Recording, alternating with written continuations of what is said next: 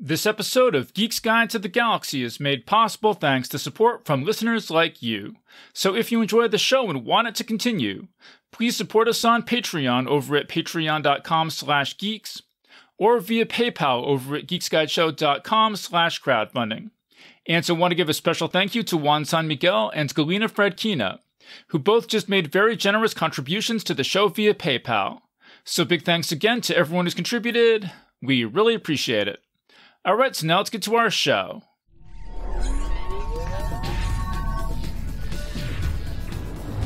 Wired.com presents The Geek's Guide to the Galaxy. And here is your host, David Barr Kirtley. Hello, and welcome to episode 534 of Geek's Guide to the Galaxy. I'm David Barr Kirtley, author of the book Save Me Please and Other Stories, which is available now on Amazon.com. We had a great conversation about the book back in episode 500, so definitely check that out if you missed it. And today's guest is Warren Lapine. He's the author of the short story collection Just Like the Jetsons, and he's also one of the science fiction field's most prolific publishers, having worked on magazines such as Weird Tales, Dreams of Decadence, and Realms of Fantasy, and books such as The DNA Helix, Absolute Magnitude, and Fantastic Stories of the Imagination. And in this interview, we'll be discussing some of his projects related to legendary fantasy and science fiction author Roger Zelazny, including Shadows and Reflections, a Roger Zelazny tribute anthology, which Warren edited together with Roger's son Trent Zelazny, and Immer Zelaz, a compilation of hundreds of letters that Roger wrote to his best friends Carl Yoke. And now here's our interview with Warren Lapine. All right, so we're here with Warren Lapine. Welcome to the show. Thank you. I enjoy being here. Appreciate it. Okay, so how did you first encounter the work of Roger Zelazny? Well, do you want the long version or the short version? Probably. Let's start with the short version. Yeah. I got a subscription to Asimov's when I was 13, and they sold my name to the Science Fiction Book Club. And I was a very poor kid who didn't have a lot of money, and I was like all these books raining down from heaven. So I took all the ones with the most, the omnibus editions with the most books. So I'd get the most bang for my dollar, because that was all it was. It was like 99 cents and you get 4 books. And one of those was the two volumes of the Chronicles of Amber with Roger Zelazny. And it just completely, I read those 5 books and it completely changed my life. My entire projection was shifted before I was done with the 5 books. Well, yeah, so you can say more about that. So what do you mean that it completely changed your trajectory? I was growing up in a bad neighborhood. I was kind of a street punk. Now, I've always been an avid reader. I started reading in kindergarten without being taught. I figured it out on my own, watching the teacher and my mom point at the syllables on the words. I just figured out how to read. I didn't figure out what letters were, but I could read. And so I've always been a reader. And so I'm hanging out with these street punks and just trying to figure out how to drop out of school, which they wouldn't let me do because I was only 13 and you have to be 16 in the state of Massachusetts. So even my mom would sign the paperwork. I couldn't quit. And that's kind of the life I was headed for. And then those books arrived. And I read them, and I wanted, Roger Zelazny is a writer's writer. He makes people want to write. You read what he's doing, and you can tell he's having so much fun. You're like, I've got to be able to do that. And so I immediately wanted to become a writer. Well, you don't drop out of school and learn how to write. So I was suddenly a straight A student, and I went to college, and I had a whole different life than I ever would have had it not been for Roger Zelazny. Yeah, no, that's amazing. And I read this, I read Seven Tales in Amber that you edited, and you kind of talk about this in the intro, and I definitely want to hear the story. But so you said that Roger Zelazny changed my life twice? Twice. So what was number 2?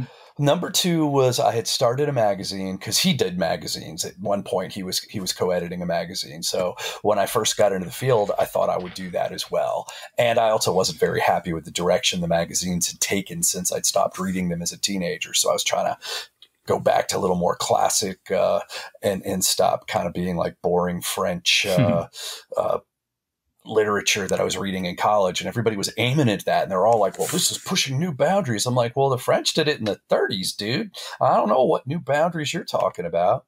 But at any rate, I did this magazine, and then I found out Roger was going to be at a convention in Lynchburg, Virginia. So I 3 days before the convention, I called them to find out if I could get on programming, and was stunned when they said yes. It turned out it was tiny. And it's like David Weber and Roger and Jane Linsgold's ex-husband was running it, and a couple of other people. That was all they had. So he was like, yeah, what do you want to be on? I was like, anything Roger's on. He's like, okay, you're on everything that he's not solo on. I was like, are you serious?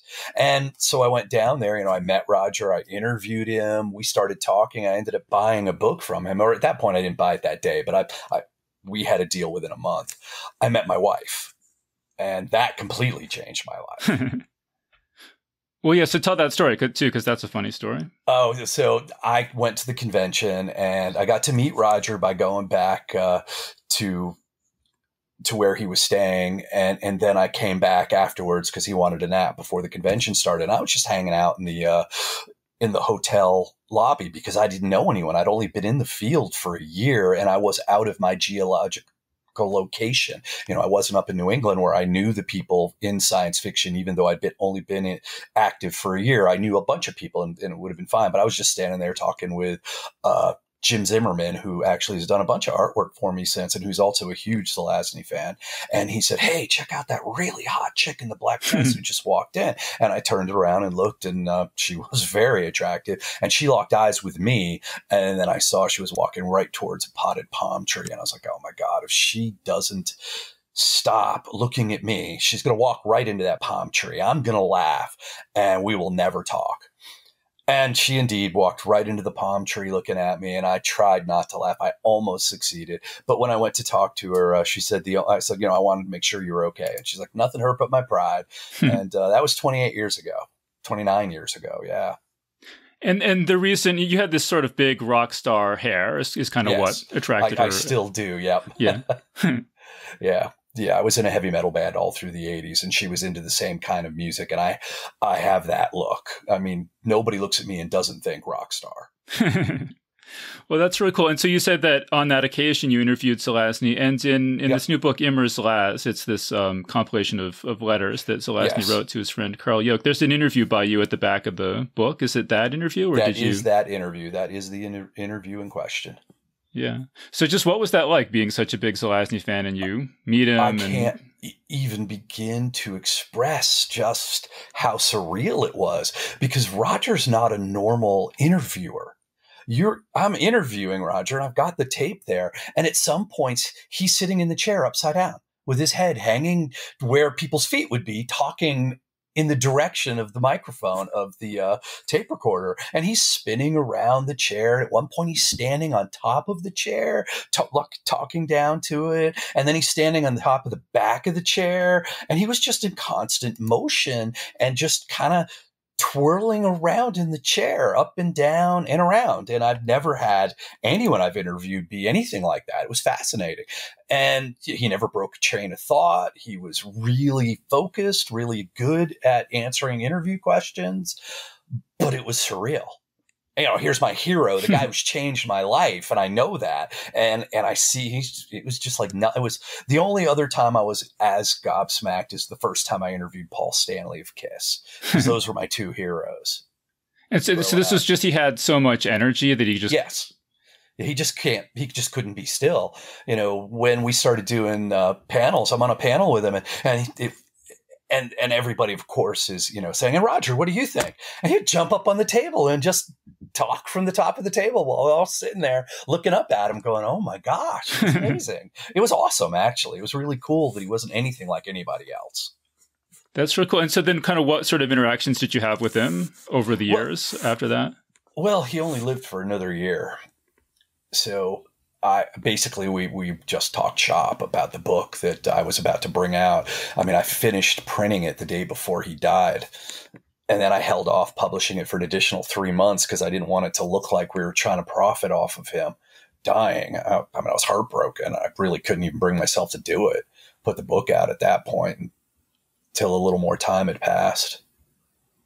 In your short story collection, Just Like the Jetsons, you relate this experience you had where you wrote a story Yes. Called Gainful Employment. Yeah. Oh, why don't you tell? Can you tell that story? Well, sure. When I finished it, I realized that it was pretty much a take on the George problem from Roger, which of course was also he when I sent it to him and asked him for permission to be able to send it out because it was so much like his. He said, "Oh, I don't see any problem with this." And it was later that I found out that that was pretty much a straight lift on his part from Kenneth Graham's Reluctant Dragon. So I essentially, that story is a homage indirectly to that I didn't even realize. It was in the same way that when I learned how to play bass, I play bass very much like Paul McCartney, but not because I ever learned any Paul McCartney bass lines. I never did. It was because I learned Gene Simmons and Paul McCartney was his hero. So your heroes reflect in your writing eventually too. That's kind of an interesting way. That's funny. I actually didn't know that about the George business, but it's funny because there was this high school student who submitted it as his own. So it's there's a lot of the story kind of gets around. Right. Well, in my case, all that was similar was the plot. I mean, I didn't steal any of his words. Yeah. All right, cool. So then how did you get involved in an editorial role with Roger's work? Well, again, when I was interviewing him, he was telling me about the publisher or the poetry book that he had, and that he didn't think it was going to happen. He wasn't very happy about it. And I said to him immediately, I just turned the microphone off for a minute and said, "Hey, look, man, if you need a publisher, I will publish any book you write. I'll publish a book of poetry every year for the rest of your life if you want." Now, he knew he was going to die at that point. If you could have seen the look on his face, he was almost stricken. And I wasn't sure how to take that. And now I realized later that it was like he always wanted to be able to write that much poetry and get it published. And here was the opportunity. It came too late. Oh, wow. And so you published his poetry book, and then kind of where did that go from there with the editorial stuff? I did that. And for the longest time, I was busy at that point.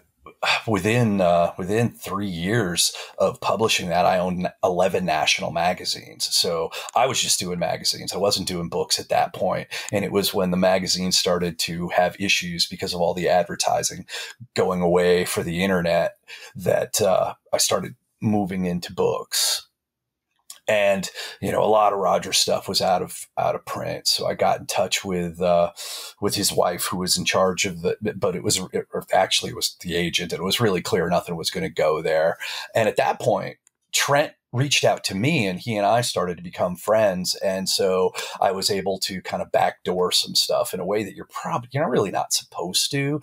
But he was just beside himself because nothing was happening and his dad's work was just disappearing. So he and I kind of got together and we would come up with projects that the estate, that his mom and that the agent would say yes to. And then I'd drop a bunch of money in their lap and we'd go ahead and do it. And that started to wake people up to go, "Oh yeah, Roger Zelazny was really quite good." And then as things went on, as Trent's mom aged, she started handing more of the responsibilities to Trent. And so I give them a much better deal on the books than anybody else would, partially because I owe so much to their dad. Yeah. So had you met Trent, or how did he know to reach out to you? I had not met Trent. Somebody gave him my phone number, I think, as I recall. It was let's see, considering where I was when the phone rang, it would have been 12 years ago. And I don't really remember. He sent me a story back in the day, and I rejected it. But I remember thinking, well, it's better than the stories his dad was writing when he was 14. That's cool. And so then have you guys just basically worked on these books together, or do you see him at conventions, or do you hang out? Well, I mean, he's in New Mexico and I'm in Virginia. So we talk a lot on the phone, and I go out to New Mexico once every year or two. And we always hang out when I go out there. So that's right now it's just mostly talking on the phone, but he and his sister, actually, that might be speaking out of school. Well, no, I did ask him about that. They're now completely in charge of the estate. So you can see virtually all of Roger's books are now available, except for the ones that he co-wrote with other people in ebook form at the very least. Yeah, that's really cool. No, it's been really exciting to see all this stuff coming out and be available, like all the Amber books with new covers and everything. Yeah, I agree. I wish I could put them out in print.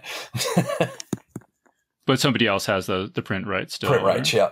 They're never going to let go of those because the books sell very well all the time. Yeah. So then Shadows and Reflections, is that sort of the first That book That was the first book outside of the poetry book. That was the very first one. So how did that project come about? Well, so this is another one of the slightly longer stories. This has been bugging me for 30 years. It had been bothering me because I read the story, The Night Kings, and Roger wrote the story. The premise of the story was to put every single popular cliche that was going on in fantasy at the time into a story, but have the story not be cliched.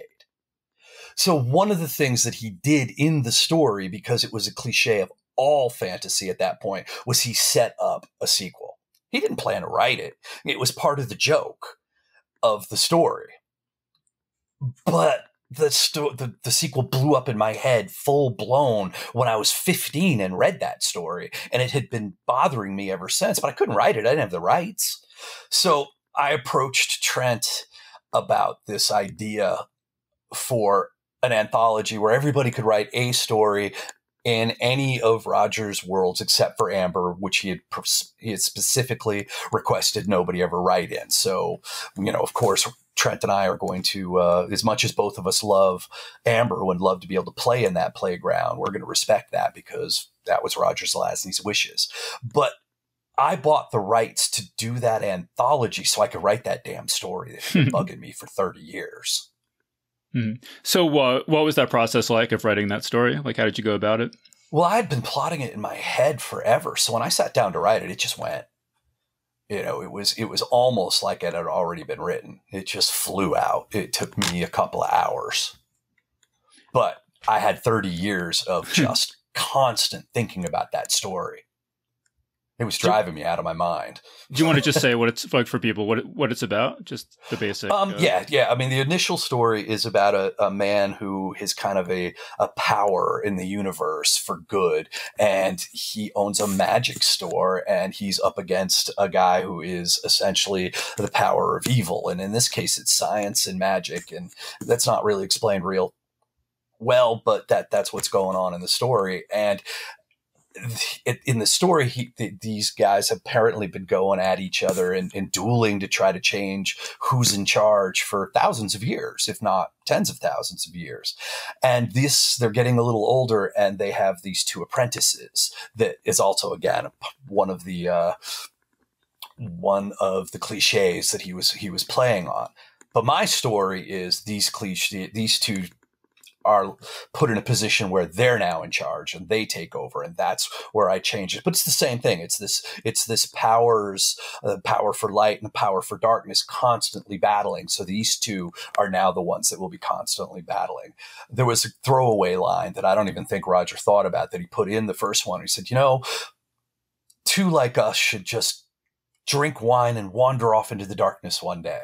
So that was exactly what I had them do. The story opens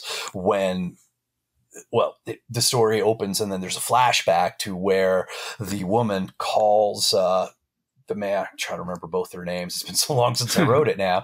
And it was Vic, and I don't remember her name. But at any rate, she called and said, have you seen your master? She called him master. He called him boss. And he was just like, my boss. No, I haven't, She's like, last time I saw him, he was at my place. And he was like, I didn't know he was coming to your place. And then she said that they drank 3 bottles of Chianti and wandered off into the darkness hand in hand. And she hadn't seen either of them since. So when you're writing, do you try at all to make it sound like a Zelazny story? Oh, in that case, very, very much so. Yes. So, he's I don't know. He's such an amazing stylist. Yes. But part of it is I started writing right after I finished reading him, and he's been my favorite writer my whole life, and I'm always reading something by him. So if I want to copy his style, I can do it pretty handily. Now, as a writer, I don't try to do that all the time. I would like people to be able to read me and go, oh yeah, I bet he likes Zelazny. But I don't want them to read me and go, dude's ripping off Zelazny. Yeah. So I actually have to, when I write, try not to write too much like Roger. Yeah. Okay. So you wrote your sequel, and then how did the rest of the Shadows and Reflections anthology come together after that? We did an Indiegogo because we knew we were going to do it whether or not we got the whole amount. So the Indiegogo was just to pay the writers more, and we didn't use any of that money for anything other than going to be able to pay a higher rate for the writers. And there are so many people whose favorite writer is Roger Zelazny that, I had big time writers coming out of my ears right away. So, we took the stories from the people that we wanted to get them from at first. And then we sat down to see how full the anthology was. And that's when we opened it up. And then there's like 4 or 5 stories from newer writers. Mm-hmm. And then, so what was the reception like to that book? Like, what did people... Well, it sold a lot of copies, so that made me very happy. And I didn't see a single negative review. I mean, no, that's not true. I saw one where somebody felt that none of the stories read like Zelazny and that they really should have put what stories that was that each of these people had written. I'm like, yeah, I agree. We did. Did you look at the table of contents? Because it was the name of the story, the author, and what milieu the story was in. And apparently, and I realized that they couldn't read very well. So I ignored that one bad review, and all the other reviews were really positive. And what I was happiest about was that my story was singled out in almost every single one as one of the better stories or the best story. And I was a little concerned because, when a publisher and an editor puts their own story in a thing, you can get bashed pretty hard. But that didn't happen, so that was very gratifying. Yeah, that's really cool. So then tell us about this new book, Immer's Laz. Kind of how did that come about? Yeah. Well, that came about because I'd reached out when my magazine company went under. I was actually about to do a book with Carl Yoke that he had a new analysis that he had written about Roger. And then it ended up, we weren't able to do it as I closed down the company. But when my new book company was really starting to make really good gains and I had really solid sales across, and suddenly I had money way beyond what I needed to pay my bills, so I could start looking into doing projects with bigger named authors that I like to work with. And I just reached out to him to say, hey, I want to do that book. And he's like, yeah, I don't even know where that book is anymore. Would you be interested in the 1,000 pages of letters that Roger wrote me? I was like, oh, hell yeah. And I had to reach out and talk with Trent, and he was cool, but his mother wasn't, because she was worried that Roger may have been bashing her all those years. The truth of the matter is there wasn't a single bash on her in all the letters that had to be removed. I've had people who've read it before it came out, and they're like, look, I know the story. I can't believe that you guys took all that out. And I'm like, dude, we didn't take anything out. There was nothing in there to take out. He never once badmouthed his wife in the letters to Carl. But at any rate, I promised her that if there's anything she didn't like, she could take it out. And the same with Trent and Shannon. And so they signed the contract, and it took me 2.5 years to get the thing in publishable shape. Yeah, so I'll just explain for listeners. So Carl Yoke was Roger Zelazny's best friend growing up, yep. And they wrote letters together. Pretty much the day that they both went off to different colleges. Yeah, so these letters go from 1957 to 1993. Yep. And it's almost 1,000 pages of letters. Yep. Yep. It's just really, really fascinating. I mean, if you want to know who Roger Zelazny was, these letters do that for you. Yeah, this was really amazing for me because, I've read the biographies that are out there, and just every once in a while I'll meet someone who knew him, and I'll just say, can you remember anything that he said, or, any anecdotes or anything that you remember? And so just to have like 1,000 pages of what he was doing every day, pretty much, was just a pretty amazing experience. I will never buy an Eagle. Yeah. Oh my God. Yeah. And for those who don't know what I'm talking about, Roger Zelazny owned a car. It was an Eagle brand car, and it was just a lemon. And it did nothing but break down on him for 3 years. He was ready to shoot it. I could not believe. I was like, I'm thinking to myself, man, he would have written 3 more books if he'd had a different car. Yes, yes, he would have. He was so busy getting it to the shop and back and figuring out how the kids were going to get to school, and his wife was going to get to work, and he was going to drop the car off and then get back home to write. It was something. Yeah. So it's stuff like that. I mean, it's just, he's writing to Carl and he says, here's what the weather's like here in Santa Fe. And, and here's where I'm taking the kids. And, I went to speak at this thing. Here's this book I read. I mean, it's this incredibly detailed, just lots of here's this book I read. There's over 50 pages of index because of that.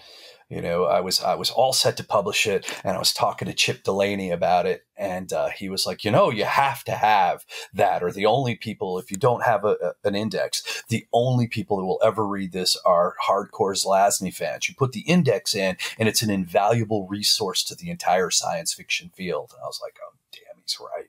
But it's not an easy thing to put in that big an index. Well, yeah. I mean, you started to say that, this was a lot of work putting this book together. You want to talk more about that?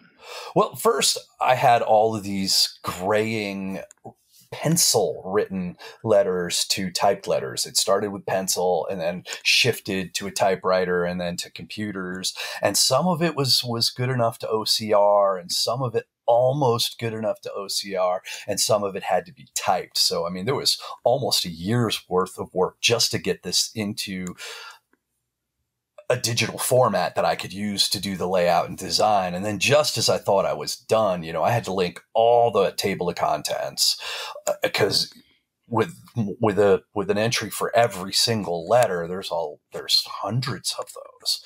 And then I had to go back through and actually mark each thing that I thought was worth indexing with the index feature from the program I was using, and then go through and put them in. But then it turned out it wasn't a very smart index program, in that it took everything with italics. It lost all the italics. So when I was done and I had it all in place, I had to go back in and put all the italics in on all the stories. It alphabetized by the quotation marks. So I had to pull everything out of there and put it where it belonged with the actual, based on the first word of the story, rather than on the fact that it was a story and that it had quotation marks instead of italics, and I had to go through and mark each and every movie he mentioned. But then in some cases, he had read the book, seen the movie, and the live play. And so each of those are different, and they're each a different entry in there. And I have to make sure they didn't get mixed up. Because if you're not paying attention, I mean, Star Wars, are we talking about the series or are we talking about the first movie? It's that kind of stuff. Well, I really appreciate you.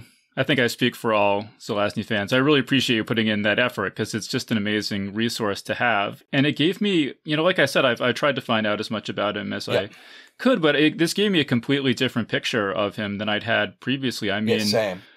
Like when I was growing up, I'd always be reading Zelazny books, and my teachers would say, "Oh, that's not real literature. You shouldn't be reading that." Oh, they should have read it. Yeah, but so I always had this sense that he was, adored within science fiction, within the science fiction community, but sort of, ignored outside it.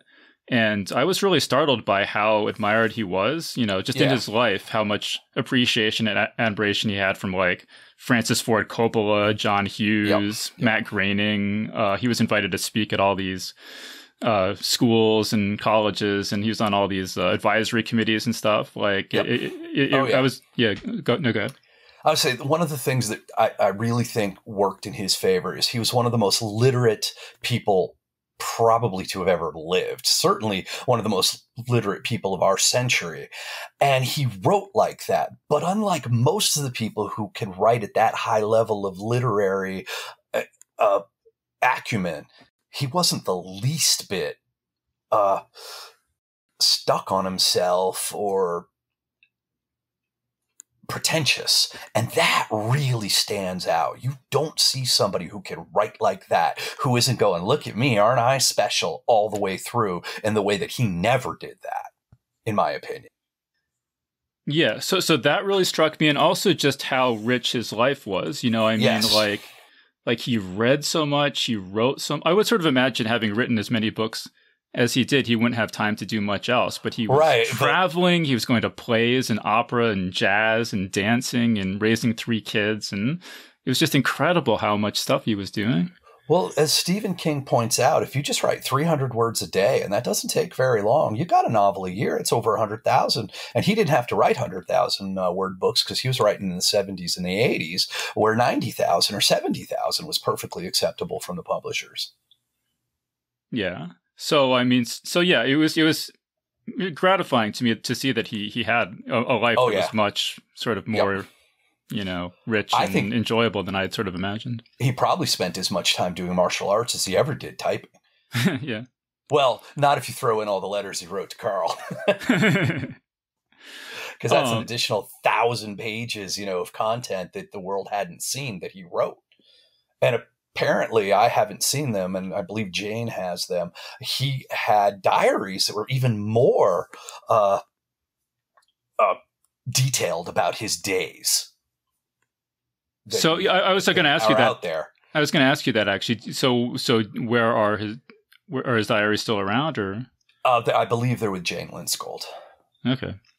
I could be wrong on that. That's what I believe. I also know there's probably at least as many letters in the different college collections as these that are out there from letters that he wrote to other people that have been saved in his collections at the different colleges that he had collections at.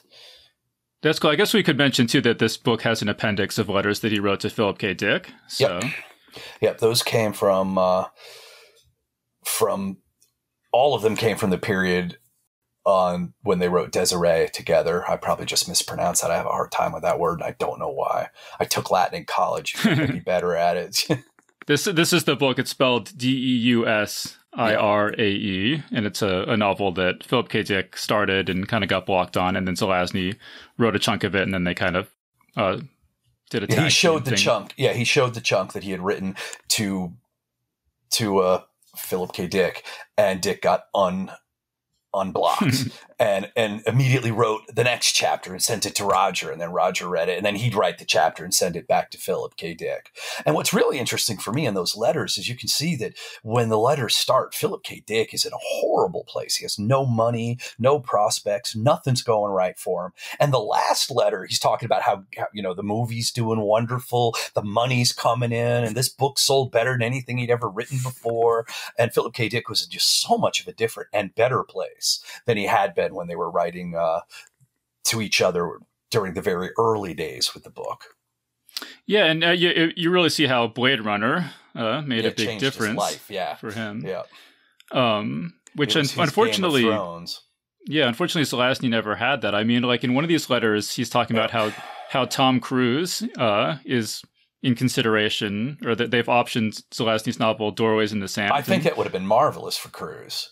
Instead he did this stupid movie, Vanilla Sky, which was almost, except for the bad sophomoric jokes, really virtually no different than Open Your Eyes, the Spanish version of the movie. In fact, as he had the same leading lady, it's kind of really interesting to watch her say all the lines in Spanish if you watch the dub version, unless you speak Spanish a lot better than I do, of that. And realize it's the same movie word for word, other than, when he makes the jokes about being, never mind. That could take us places I shouldn't go. Well, let me just say, it's just pretty mind-boggling to imagine Tom Cruise coming off of Top Gun and The Color of Money next to Doorways in the Sands. There's but the climbing up the building and stuff would have been kind of cool for him. All that physicality that he likes so much was there. That's a good point. Yeah. So in Doorways in the Sand, the main character, Fred Cassidy, he likes to climb roofs. He's beaten up. He's constantly climbing the architecture, the colleges. It doesn't feel like an adventure novel when you read it, but it is. Yeah, that's actually, I hadn't thought about that, but that's a good point. Yeah, maybe Tom Cruise could have gotten some of his stunts in. He would have enjoyed that part of it because he loves doing the stunts, so I hear. I don't actually know the guy. No, I don't know him either, but I think that's a pretty safe, safe bet. But so how about when you were going through the letters, kind of were there things that surprised you or that struck you? I remember the thing that made me laugh the loudest is he wrote a letter that basically just said, "Hey, I found this amazing stuff. You can put it on Ritz crackers. It's called honey mustard." I was like, wow. Roger had never run into honey mustard till he was like 50. So that was funny. But I mean, to some extent, there was also the little exchange about the woman, the children's writers, and his views on the other writers. That I found really fascinating. You know, all these other writers who are also people that I read and enjoy. Yeah. I mean, that's one of the interesting things about the book is he gives his opinion. You know, he gives his opinions basically on every book that he reads. But so then a bunch of them are fantasy and science fiction, and so you get his thoughts on. And it's as they're coming out, so you can kind of see, you know, before a lot of these people were really famous, he was sort of, he homed in on who was good and so on. You know, there's one part where I was amused where he gave somebody the description they had written, and he said, "And I promise you it's a better book than they make it sound like it is." I was also going to mention, you know, I mean, since I'm such a big Amber fan, there were just like details in the letters that were interesting to me to see. So like, you know, in Night of Shadows, there's this Polly Jackson painting of a red Chevy. Yeah, and he owned it. Yeah. Yeah, so I never knew that. Yeah, that he. Well, why don't you go ahead and talk about that? Well, you know, he had just he had seen the painting and he really liked it. And he bought it, and I think that it wasn't actually a painting of his car. It was just the car in question, the same model and make. I could be wrong on that, but it hung on his wall for years. Yeah, so I'll just explain for listeners. So in Night of Shadows, there's the main character Merlin is sort of on this almost vision quest kind of trip to I would call it a vision quest. To the underside of the parallel worlds, and at one point, and he's trying to escape, and at one point he comes across there's just sort of this big, I don't know, there's a painting of this red car, and he's able to walk inside the painting and get into the car and stuff, and so and drive off. Yeah, so that was really cool for me to see, and then also there's a moment in Sign of Chaos when Merlin is falling down the rabbit hole, and he sees writing on the sides of the wall, and he says it reminds him of something that he read in a short story by Jamaica Kincaid. And so then it was fun to read these letters and see, oh, here's where Roger read that short story collection, you know. Yeah, you can piece the timeline together. So it was all very fascinating. What was also cool for me is now and then he's like, "Oh, I went out to dinner with George, and we ate at the restaurant where Luke and Merlin had dinner before going off the Sandia Crest, and all the gun, you know, and the gunplay happened." So that was kind of neat, is finding out where some of these places were.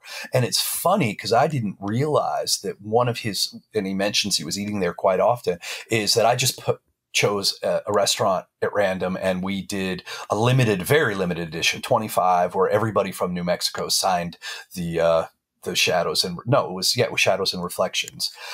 You know, George R. R. Martin and Jerry and Jane Lindskold and Trent and Shannon. We were all there, and it was his favorite restaurant, and I didn't even know.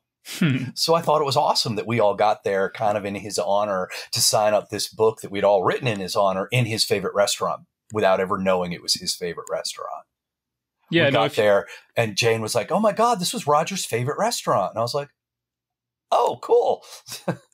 Yeah, no, if you read this book, you're going to find out a lot about where Roger liked to eat and what he ate and stuff. But yeah, and also there's a lot about George R. R. Martin and Linda Snodgrass, Fred Saberhagen, yeah. And for me, the most fascinating thing about that is reading it today, a modern reader will think that Roger is dropping George R. R. Martin's name all over the damn place, but they won't realize is that he hadn't written Game of Thrones yet, and he wasn't half as well known as Roger. So he was just talking about his friend, and it may feel like he's dropping the name of the most famous fantasy author in the world, but he wasn't. It's just the way it looks, 20 years after the fact, when that happened when all that got to happen for George. Oh, it's funny because I think the first time George gets mentioned in the book, Roger says, he's a really nice guy and he's a good writer. Yep. And he's like, "Oh yeah, he's a good writer. Yeah, George. Yeah." Yep. So, I remember when I first met George, and people would be like, "Well, who's George R. R. Martin?" And I'd be like, "Oh, he wrote Fever Dream," and that was That was his best-selling novel, New York Times best-selling vampire novel. And that's what he was known for. I remember hanging out with him at conventions, and there was nobody around but a couple of us. And now you couldn't get close to him at a convention. Yeah, no, I've been a fan. You know, when I was about 12 or 13, I read his story Sand Kings in the Super Hugos anthology, and so I've been a fan of his since then. And I was a fan a long time before Game of Thrones. Yeah. So yeah. Oh, he's a super nice guy anyway. So, and apparently, you know, I haven't actually run into George since Game of Thrones hit. Although I owned Realms of Fantasy at the time, and we were actually going to do a special issue, but I sold the magazine just before that. And I don't think the new people did it, which is too bad. But in the end, he didn't need our help. Game of Thrones is just fine on its own. Yeah. All right. So in, I'm trying to remember which book this was in. I think it was in, it must have been in, wait a minute. I've read every book he's written. And short story.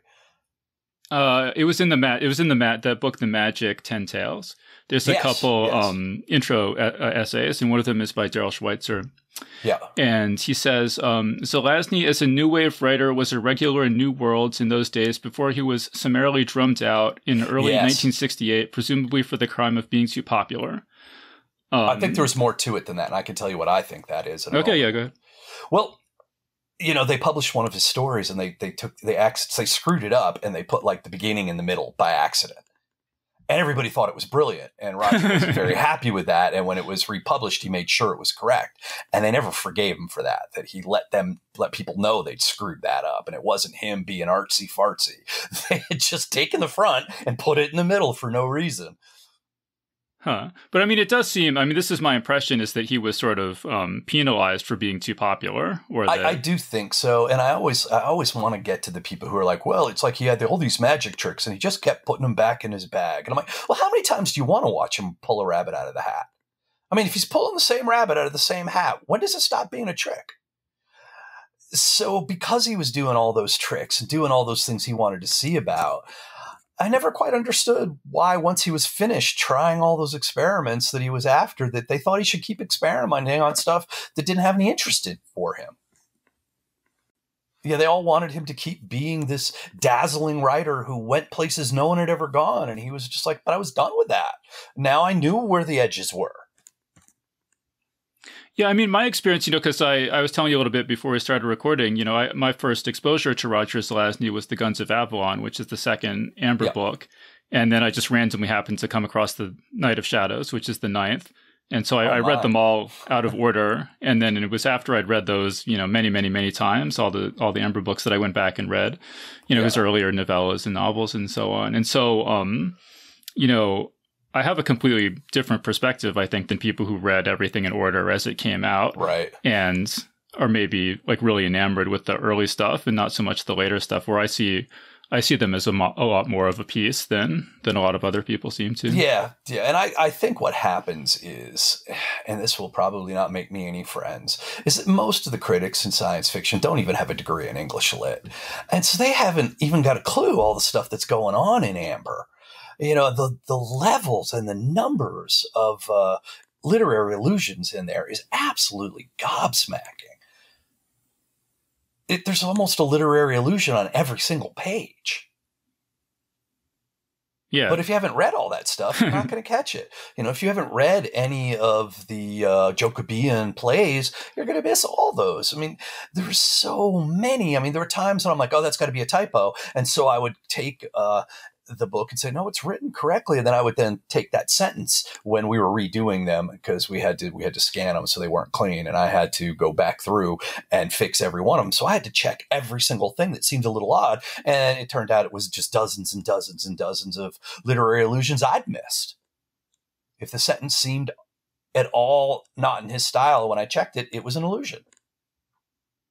So is that available anywhere? I unfortunately am a complete moron and didn't keep notes on that stuff. I absolutely should have. Yeah, I would be totally fascinated if someone, because I mean, is it Christopher Kovacs has done that for a lot of the things, gone through and identified all the illusions, but I haven't seen. And Chris helped out a little on this book too. I definitely want to give him a little credit there. He read through for me and then gave me the timeline and let me use his description of Roger and Carl's private language that kind of permeates the letters. Yeah, so I mean, I've seen, I have the Nesva Press short stories, and he's done sort of a catalog of allusions for each of those, but I've never seen something that detailed for the Amber books, and I'd be totally fascinated to see that. I would love to see that. The person who should probably do it if it's done is Daryl Schweitzer, because he will catch most of the literary allusions that other people would miss. Mm-hmm. Yeah, well, I hope he'll get on that, Daryl. We want to see that. I should talk to Trent about an annotated annotated. Would we be able to do that without violating whoever has the rights to those books? In a print version. I know we could do an ebook version because Amber Limited controls that, which means that Trent and his family own those. They own the ebook rights. Mm. Yeah, I mean, mostly because nobody asked for them in the 70s. Yeah, well, I can understand why. Yeah. Yes. But yeah, I'd love to see that. So putting that out there into the universe. Yeah. I mean, to some extent, I think you'd almost have to Google every single sentence because you will not catch it all if you don't. Mm-hmm. And even then, I don't know how much of it, some of it still won't be there. But there was like a bit where he said, I forget how he put it, but brother random. And it was just such a strange sentence structure that I pulled it up and then I found out that it was from, I forget whose play, but it was a scene straight out of it, and I remember watching, I was watching a Agatha Christie movie and 10 Little Indians. And I suddenly realized there's a bit when they sit down trying to figure out who the murderer is. And the scene's lifted wholesale and dropped into Amber when they're trying to figure out who stabbed Brand. That is a complete homage to that scene in Agatha Christie. And all the books are filled with that. And all these people, there's just this, this straight adventure story. I'm like, bro, that was anything but a straight adventure story. There are so many levels going on and you're not catching them, which is just bizarre because they were talking about all that stuff in Lord of Light. How did they not see that it all existed in Amber as well? I have a lot of friends who don't like those books, who think that it's all Lord of Light or one of his other stuff. And I'm very surprised by it. I just can't reconcile it myself with what I get when I read them. No, I'm exactly the same way. And yeah, and there is, I mean, I would have never guessed this, until I started going to science fiction conventions. I mean, just from reading the books, I never would have guessed. But there's this sort of critical take that Zelazny went from being a experimental ambitious writer early in his career to being a more kind of predictable commercial writer later in his career. And I mean, part of that is as I was saying, how many tricks are you going to do? Are you just a trickster or do you write? So Roger had explored the stuff he wanted to explore. Was he obligated to keep pushing boundaries and explore because other people wanted him to, if he felt like he had done what he had set out to do? At some point you got to say, I accomplished it. Time to do something else. Yeah. So I was kind of nervous going into this, to these letters that there would, because I love the Amber book so much, I was afraid there might be something where he was just kind of like, I didn't really care about this one. I just needed the money or something. But yeah, go ahead.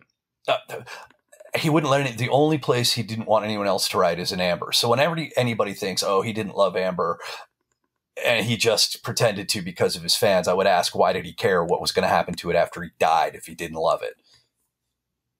Yeah. And I mean, there's some things I didn't know about where, I mean, he was, it seems like kind of, under some deadline pressures when writing, he mentioned like Sign of Chaos and some of those later books. But I mean, he always seems like he's enjoying what he's doing and cares about everything that he's writing. And there's also, I mean, he turns down money. I mean, Gene Roddenberry offered him to write for Star Trek, and he turned it down because he just didn't like Star Trek that much. And he finished Alfred Bester's Psycho Shop, even though it wasn't paying really anything, just because he loved Bester so much, and he felt like he was the only author who could do justice to it. So you see, like everything I read in here just made me like him even more. Oh, I agree with you. He just comes across as just a really good human being. Yeah. He says that he doesn't, when he does, if it's a fan convention, he won't take money. He'll just, he has them cover his expenses, but he won't take anything above that. Well, I offered to pay for his time when I interviewed him, and he was I saw him think about it for about 2 seconds. He was like, no, we can just do an interview. I was like, thank you. And then I was very happy I had the questions written down, because I was like, you're Roger Zelazny. Yeah. No, it's always like that when you meet someone that you admire that much. Yeah. Yeah. I also just want to mention that some fun anecdotes from the book. So there's this time where there's like this mafia uncle who calls him on the phone. Yeah. I did do a little light editing there because I just left the names out. I didn't think people. Okay. I just didn't see how that could be any good for anybody. Yeah. So we did edit those names out so that it wasn't obvious who's who. But you want to just tell the basic story? Oh, well, Roger was he had these 2 guys were doing a game, and apparently their uncle was a mafia don, and they were having a little trouble getting the company that they were working with, who were interested in licensing it, to return calls and just basically, they were a big corporation and they weren't really good at responding. And he gets this call from the mafia dons like, do you want me to send some boys over there so that they're more responsive? And Roger was like, no, I don't. And he never told the 2 guys either that their uncle had called and offered a little bit of muscle to make things go faster.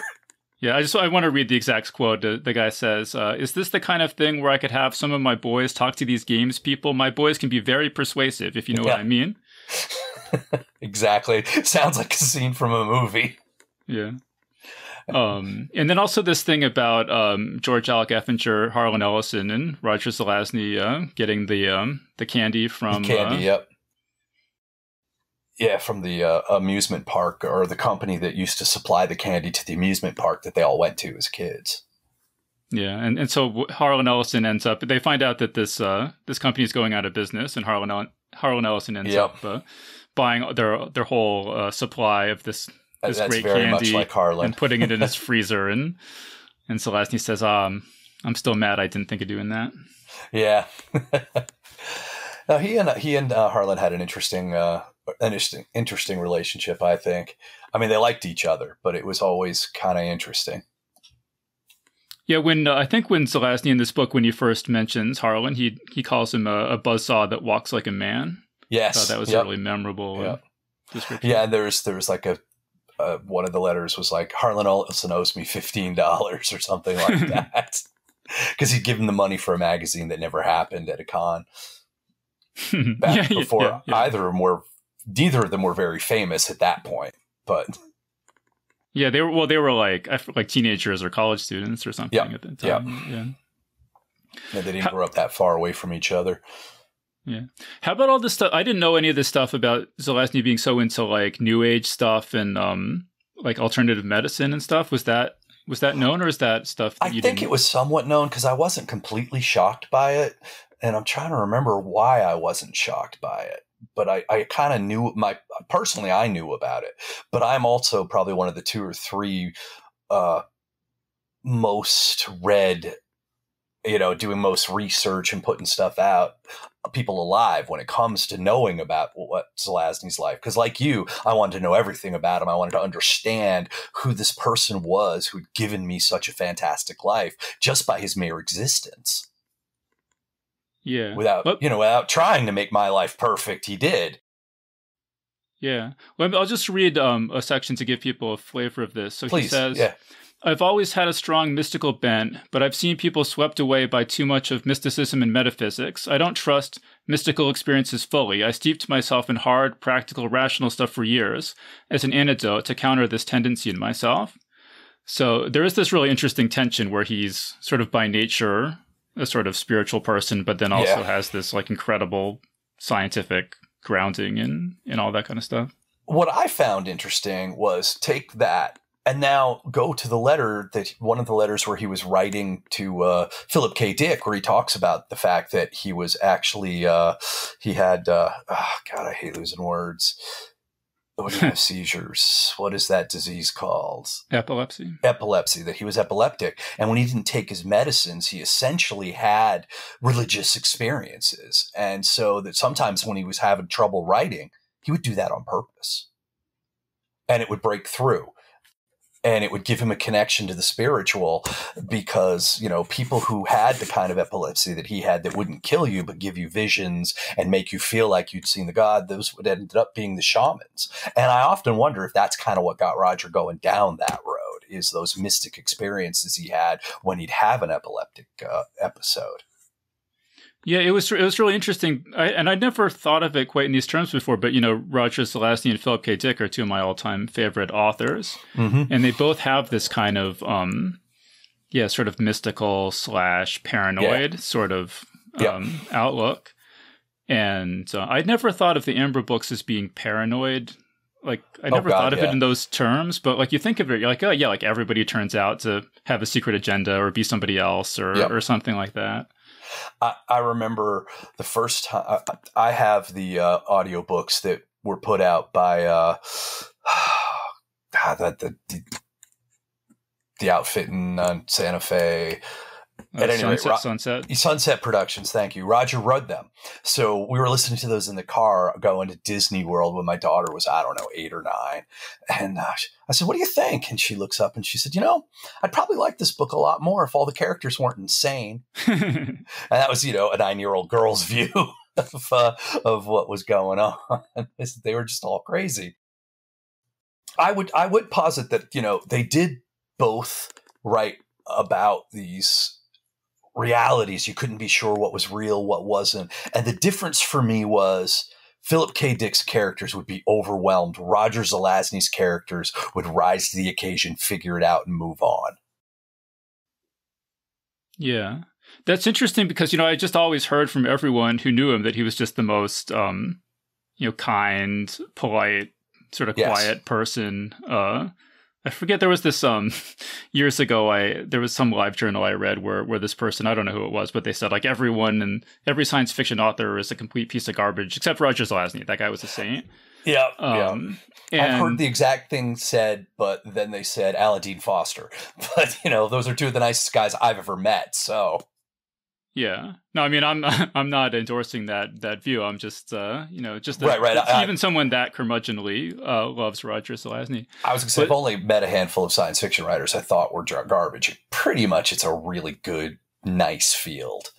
Yeah, but it was interesting to me because he sort of confides to Carl some of his sort of like more negative feelings. Yes, yep. He did not ever let that out in the public, and so that was the thing I was a little concerned about, was how is that going to change the way people see Roger Zelazny? So I was trying to be very careful about that. Mm-hmm. But I thought it was so. For example, he says that, you know, whenever he meets someone, you know, that he's always polite and friendly and everything, but he's always sort of mentally preparing himself for an attack and like how he's going to respond and what cutting remark he could make. Right, which was interesting both to me and him because he was aware that he always did this, and yet he never actually destroyed anybody with all these notes that he kept on everybody. Yeah. And so I wonder what it was that made him feel like he needed that, even though he'd never actually needed that, if you know what I mean. Well, because he says to Carl at one point, he says, you know, because again, they were best friends growing up, that he says, I was always sort of, you know, you were always the one who was like socially adroit and athletic and stuff like that. And so you kind of get the sense that, I don't know, maybe he was bullied or insecure or something, but he had sort of developed these, you know, psychological defense mechanisms as a reaction to something like that. Yeah, that's possible. I have not read anywhere or seen anything that he or Carl were bullied. I mean, I know they both had odd parents, but I think that's all that I've ever heard about. Well, so maybe that's what it was, because actually it was interesting because when I interviewed, you know, F. Brett Cox wrote a sort of academic book about Zelazny. Yeah. And when I interviewed him, he said one of the things he liked about the second Amber series was he said that he thought that the relationship between Merlin and his mother, he felt that it sort of struck a chord of emotional truth or something. Yeah. This very fraught relationship that they have. Yeah, because he had a very fraught relationship with his own mom. Yeah, I was going to read. He says, my mother is stranger than she seems, though psychologically rather than physically abusive. It was actually my mother who bugged me so much over my father's death, as if I were somehow responsible for it, that I started drinking heavily in the late 60s. In fact, I was just about to go there and you beat me to it. Yeah, that is part of what he was dealing with. You know, I mean, I was amazed to find out he was drinking a fifth a day for a while. Yeah. Because that's in there. And then just, you know, he almost died. And so he stopped drinking. And then he you know, talks about how he worked through all the different demons that he had. And then when he felt that, you know, he felt that it wasn't an addiction to alcohol that was an issue. It was the emotional processing that it was helping him do that was his addiction. And so now that all the demons were gone, he felt he should be able to have a drink and not slip back into old patterns. And as it turns out, that seems to be the correct thing, because I don't ever remember anyone calling him a drunk. And he certainly, while he had drinks when I was there at the con with him, it wasn't anything, you know, outrageous. He wasn't even tipsy. So, yeah, I would say, you know, he was aware of that issue, but it didn't seem to be a problem for him once he had come to terms with the issues that had made him drink so much. Yeah, that was really sort of nice for me to see, that because I had this sort of maybe misleading sense of him as having this tragic life where he had this horrible car accident and then dying very young. And so just to know that he says, you know, that I had all this stuff, all these issues as a kid, but he says something like, I've put them on the shelf and I can take them off and examine them dispassionately, but then I can put them back on the shelf and they don't really affect me anymore. Yeah. And so that was just really heartening for me to read that in these letters. I agree. You know, it was really kind of fascinating to see that kind of growth. And that was the thing, I think, that he was trying to grow every moment of his life in a way that very few people do. Yeah, and it's just, again, it's just amazing to see how much, you know, how many books he read and how interested he was in so many different subjects, and just like, again, so tragic that he, you know, he put so much time and effort into improving himself in so many ways, and then, you know, we lost him before he accomplished everything he could have done. I mean, I'm now a couple of months older than he was when he died, and that freaks me out. Yeah, well, I think anyone reading this book, where you see like what he had accomplished at different ages, you know, is going to make you feel sort of insecure, or sort of what's the word? You know. Well, in my case, it's just that I'm still alive and he's not, you know, and still producing at this age, and I wish that he could have. Yeah, inadequate is the word I was reaching for there. But he did write 50 books, so it's not like he left us without much of a legacy. No, that's for sure. And well, I'm you know, in George R. R. Martin, he notes in his introduction to Seven Tales in Amber, I think, that Zelazny was 37 and he was guest of honor at you know, I think it was at Worldcon. You know, that he's just this incredibly precocious talent. Well, I think it was amazing that, you know, he'd only written some short stories and he got like a 5 or 10 minute standing ovation when he walked up to get his first Hugo. Yeah. I'm curious about this too. So there's a scene in, I actually forget which, it's one of the later Amber books where Merlin he overhears a conversation between Random and Martin. Random is teaching Martin to play the drums, or teaching him a drum trick. I remember the scene. Yep. And it always struck me as seeming autobiographical, or you know, based on some real incident or something. And so I never knew that Trent Zelazny was a drummer in a heavy metal band or something. Yeah, one of the first things that when he found out that I had been in metal bands, Trent was in punk bands. He and I talk music all the time. But at any rate, he immediately started talking to me about that, because he's like, "Oh, I wish Trent was here. He would really be enjoying this, you know, because he's really wants to make it in a rock and roll band, and you were in a band that did all right." And I was like, "Yep, I was." Yeah, so I don't know if you ever talked to Trent about that, but do you think it seems like that was probably inspired by Trent's drumming, or that scene? Or I don't know. I mean, Roger didn't play an instrument that I'm aware of, but he loved music. So he was always, you know, there was all that jazz stuff that he was always listening to. And I know that he and Trent listened to music together. So I could see how certainly that could have played to there. I don't think that, you know, he ever showed Trent how to play anything. He could play. Yeah, I don't believe he played a musical instrument, unless I'm wildly wrong. Yeah, I guess, I mean, I don't remember anything about him actually playing instruments in the book, although like he was attending some sort of musical performance. Yeah, I mean, he went on a to nightly plays basis. It seems. Yes. I wish I could do as much. I live in the middle of nowhere, so I can't. But yeah, it's pretty awesome that he got to do all of that. And you know, I mean, I think that part of why his books were so much better than everybody else's. Yeah, it was just this breadth of his interests. You know, there's all these people trying to top or equal Tolkien. I'm like, well, sure, learn 12 dead languages, teach yourself High Germanic over a weekend, and then write The Lord of the Rings. You'll be fine. But, you know, if you don't put in that work, you know, you want to be Roger Zelazny, read every book in existence, spend more time analyzing it than any other human being, and still write 50 books. There was also, it's interesting too, because Carl is also a writer. And so Yes. They taught, and so he'll send his stories to Roger, and then Roger will give him feedback on them. Yep. And there's a part where Roger says, you know, you've had your the character in Carl's story overhear some key dialogue, and Roger says this is too contrived. You know, you need to make it less coincidental. Mm-hmm. And it was making me think of, there's this one of the scenes in the Amber books where when I think it's when Merlin's at the Keep of Four Worlds, but he stops outside a door and he says, in a badly plotted melodrama, I would have heard some key bit of dialogue, but I didn't hear anything. I had never made that. Well, I didn't make that connection when I was reading the description he gave to Carl, but yeah, I totally see that. Although I hope that Carl didn't take it badly. A badly written melodrama. Ouch. Yeah, no, but I mean, just the idea of, you know, this is something...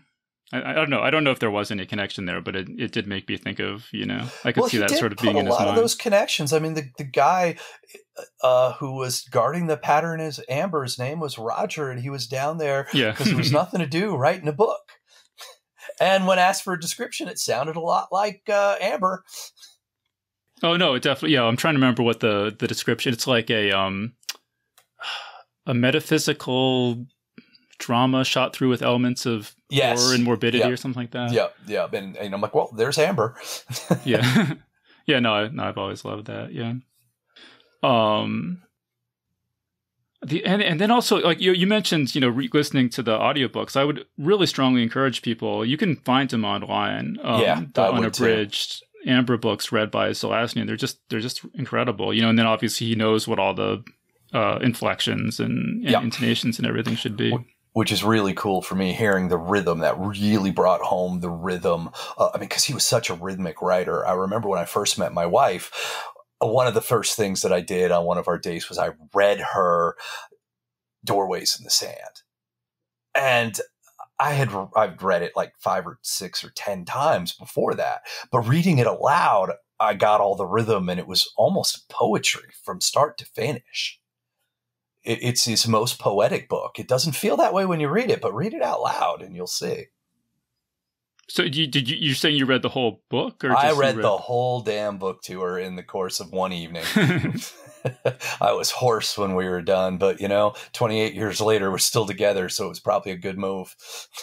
Well, because I was just gobsmacked when he says that he performed for the audiobook, the entire book of Night in the Lonesome October. And it's brilliant. I mean, we have it, and we listen to one chapter a day every October, because the book is set up in chapters. There's 31 of them, and one is 32 of them, actually, because one is the prelude, which actually happens on the 30th of September. Yeah, so he was just a remarkable audiobook narrator. Yeah. I mean, I've listened to those. Like have you heard his Brack the Barbarian ones that he read while he was there for them? No, I have not heard that. He wasn't able to go back in because he died, and so they're unedited. And there's a line in one of the Brack the Barbarian novels where he said, and he thrust her gently aside, and Roger giggled because it was so badly written, but they couldn't go back in and do anything about it because he wasn't alive anymore. But I just thought it was brilliant. You can hear Roger's reactions to some of the bad prose that he's having to read because he's reading other people's books. I'll have to go track that down. Yeah. He did a number of them for him. He did I think it was called the Thrillology, which was 3 of Robert Bloch's short stories. And he did one of the Kane novels. I'm trying to remember the name of that writer. He was pretty big for a while, but kind of vanished after is he that died. Carl Edward Wagner, thank you, yes. And he also did 2 of John Jake's Brack the Barbarian novels. Well, because one of the things I've always loved about Zelazny's writing is he just has the best dialogue of any writer. And it was actually really striking because he says, that he was this quiet, sort of reserved person, at least when he was younger. And that he says, I have thousands of 3x5, index cards in which I note the best lines and or thoughts in everything I read. I review 6 of these cards every day and have committed most of their substance to memory, often their actual wording, mainly because I never want to be at a loss for such. So, again, he just sort of, compensated for maybe some of his inherent shyness by just, becoming this virtuoso of wit and charm. Yeah, and he was never, as he said, at a loss. I remember when I met him, I was struck by his voice and how well modulated and controlled it was, and it reminded me very much of Dick Cavett. And I told him that, and he was just beside himself, happy to hear that. And then I read the book, and I realized what an admirer he was of Dick Cavett. I had no idea when I told him that when I met him. Yeah, that's cool. I also got to tell him that he'd saved my life. And he seemed really touched by that. Yeah. No, that's great. That's great that you had that opportunity. I was very pleased because, not many people affect you like that. Yeah. And so when you can give them the thank you so much, it's nice. Yeah, no, I would have loved to have met him. I mean, I was in high school when he died, so I never, that was a little bit before I started going to science fiction conventions. So I had just gotten into science fiction. I had just left rock and roll bands. I was 27 years old when I started. I think I was 28 when I met him. Yeah, I was 28. Yeah. All right, so we're running a little short on time. I think we've covered most of my big questions here. I don't know. Is there anything that you wanted to say about Zelazny or any of these projects that we haven't gotten to yet? I would basically say if you haven't read a book by Zelazny, it doesn't matter what it is, except maybe To Die in Ilbar, you should pick it up and read it. And To Die in Ilbar is definitely worth reading as long as you read The Isle of the Dead first and go straight into it without taking any time off. But every book he wrote, even his most slight book, is better than a lot of writers' best books. I don't think science fiction. I mean, I know we'll have other people who'll be just as should be able to show just as much virtuosity, but it hasn't happened yet in my lifetime before or since his passing. And there's just nothing like reading Zelazny. Yeah, and I would also put in a good word for his short stories too. Not just the novels, but like this book I mentioned, The Magic that you published. Would be a great place to start with that. Yeah, unfortunately, there's only like one story of his in there. The rest are just people writing in his milieu. But I would say my favorite. No. I'm sorry. I'm saying the Magic was. Oh, the Magic. Yes. With the one that I did with Samuel Delaney. Yeah. And that happened where he just walked up to me. He and his significant other came up at one point to talk, just for a little bit because I've known Chip forever. And I found out that his significant other was a Kiss fan. So I gave him the Kiss interviews book that I had done. And Chip said that's when he realized that I wasn't just a science fiction publisher. I was a real publisher. I don't know what that means. But at any rate, he said to me that, whenever he runs into a real publisher, he's had this thing he's wanted to do. And he promised himself he was going to do it in like 69, which was get these 10 stories put together in one binding so that everybody could just see how much magic was going on there. And I'm like, Trent's my best friend. Let me get back to you on that. And within a month, I had the deal done and we started working on the book. Yeah, that's great. No, I mean, I wonder, like if you hadn't, like you talk about how Zelazny changed your life because you came across this, the science fiction book club when you were a teenager and stuff. If that never happened, if you would just never become a science fiction fan, never become an editor, how much of Zelazny's work would not be in print right now? I mean, it's just such a I can't answer that, but it's a scary thought. But it's just such a testament to how much one person, how the I would say Trent gets just as much credit, or should get just as much credit, if not a little more than I do.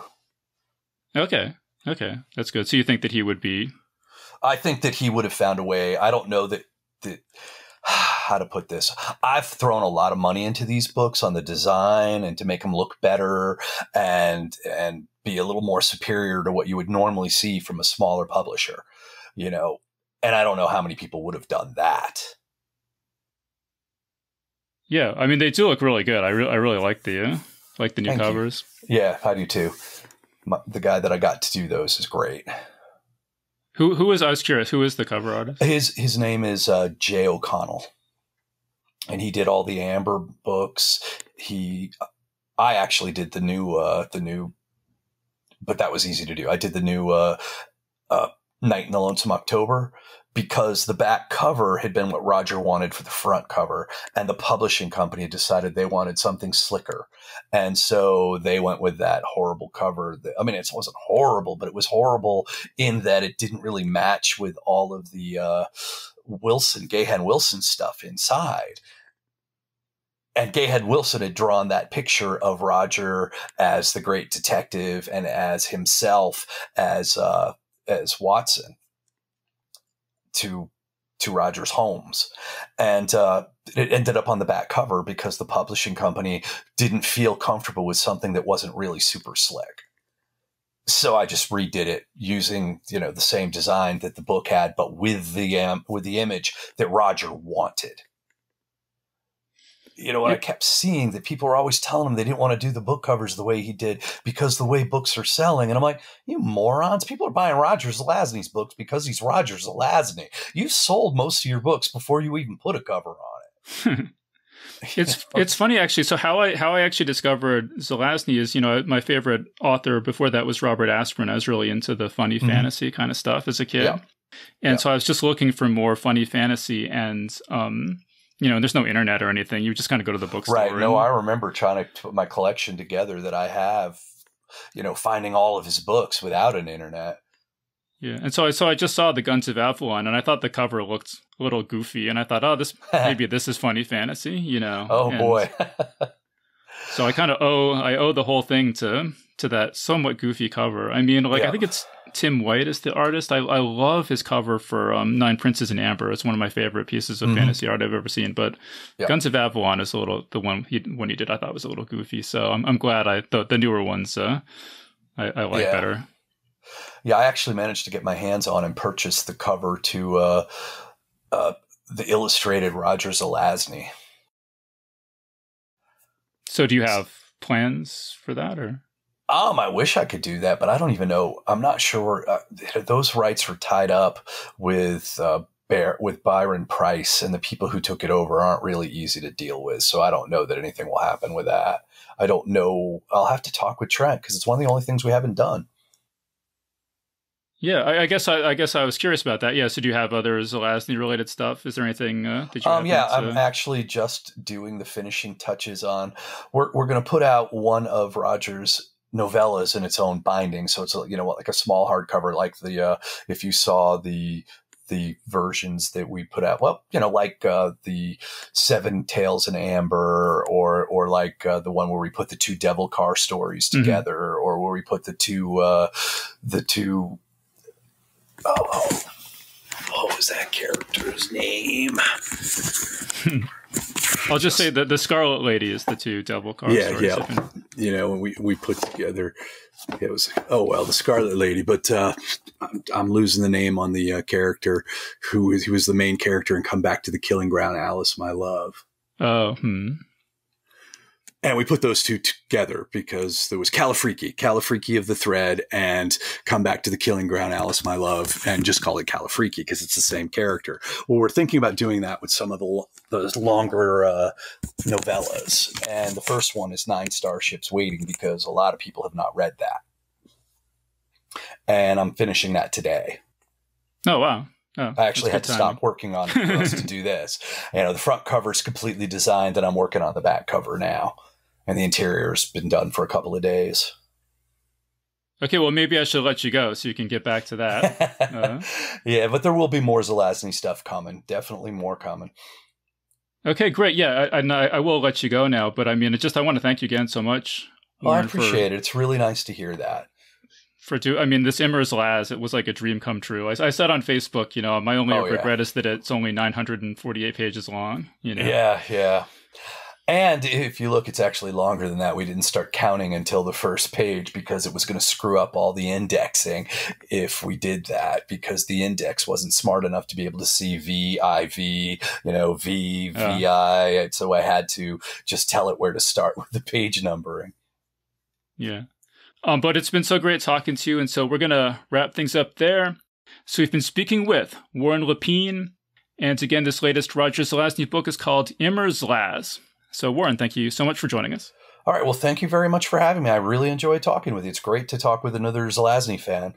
Yeah, right back at you. All right. Thank you. And that was our interview. So, big thanks again to Warren Lapine for joining us on the show. This episode of Geek's Guide to the Galaxy was made possible thanks to support from listeners like you.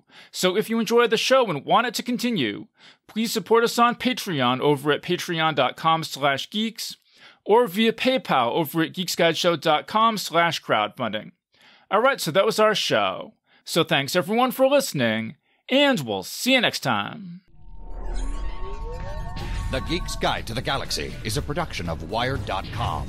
For more information about the show, visit geeksguideshow.com. To learn more about your host, visit davidbarrkirtley.com. Music and voiceover produced by yours truly, Jack Kincaid. If you enjoyed this program, tell your friends. If you didn't enjoy it, tell no one. Thank you for listening.